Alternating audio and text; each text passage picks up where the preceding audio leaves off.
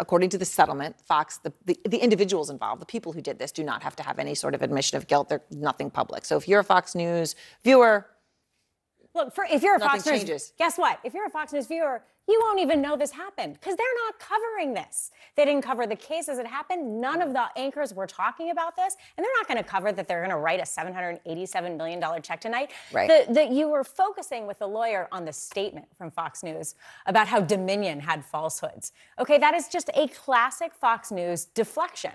There is no apology that is going to be demanded of Fox. And so the narrative will continue to be written by Fox about Fox. And for their viewers. Okay, so you're covering it. Other news organizations are covering us. But for the Fox News viewership, they're not going to hear about it. They're going to continue to have, to the extent that it's discussed, Fox talk about it in their terms. And Fox is going to talk about how Dominion lied too. And so that's right. Lies, really, lies, and more the lies. only thing you had today was Howie Kurtz, who of course used to be at the Washington Post, who now works for Fox News, came on and said this on air. I'll play what people saw today.